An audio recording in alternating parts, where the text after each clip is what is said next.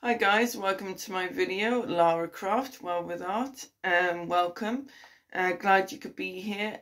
Again, welcome to my new and old subscribers. Now grab yourself a nice warm coffee.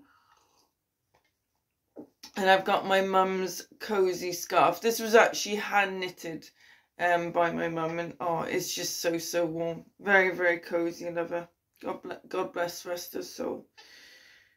So today is Poetry Wednesday, and we're talking about cherishing the innocence of children, because as we know, unfortunately, they are being subjected to a lot of adult things, which is taking away that very innocence of children. So let's start with the poem. So it's called Children. Play, skip and jump. Who's got the hump?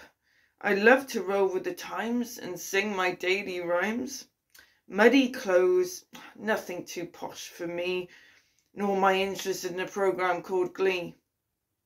Throwing, kicking, soft balls, not thinking who's taller than me or what their skin colour may be. We're here to play, and this is where we will stay, because that is what a child means to me.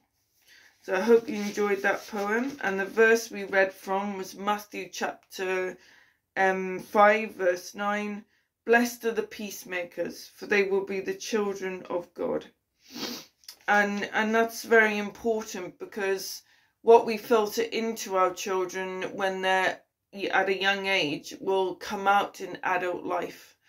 And I think, and I feel sorry for, youngsters in that sense, because unfortunately, sometimes, they're not brought up with good Christian morals, and then they become unstuck when they reach adulthood. And like I said, there's too much, we're making our children grow up too fast.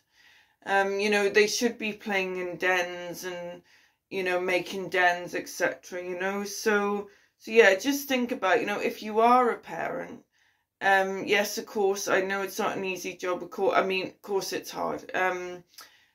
But, well, that's the reason why we didn't actually have children ourselves, because, yeah, we just knew we would find it too difficult. But yeah, just think how, what you teach your children, and how you want them to be in later life, which will be, better for them and better for you as well as a parent. So I just want to say thank you for the video, and I shall see you on Journal Thursday. Bye.